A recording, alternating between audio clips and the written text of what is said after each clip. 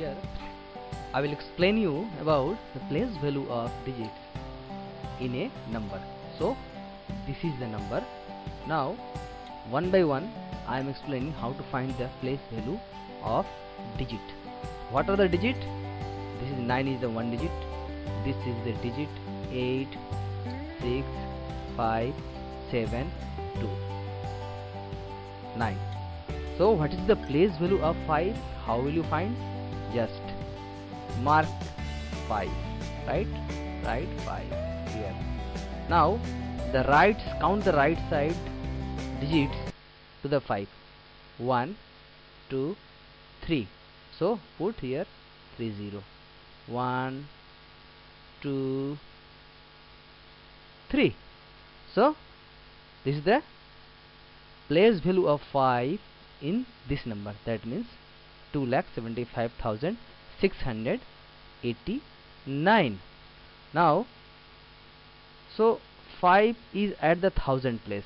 You can also find like this: 1, 10, 100, 1000.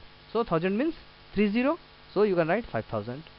Similarly, you can find the place value of 2 blindly. Write 2 here. Now the right side numbers are 1, 2, 3, 4, 5. 5 digits. Put 50 to the right side of the 2, 3, 4, 5. So this is the place value of 2 in this number. Similarly, place value of 9. Place value of 9. Write only 9, and there is no digit to the right side of the 9. So blindly the place value of 9 in the digit is 9. Okay. Place value of 6 is, write 6 and count the right side digit 1, 2. So put 20 here. So the place value of 6 digit in this number is 600. So this is the blind method to find the place value of any digit in a number by counting the right side digits. And you can in other way find the place value by knowing the place value of the number. For example, I am again writing the number here: 27275,689. I just again written this number. I am enlarging it. 75. Okay.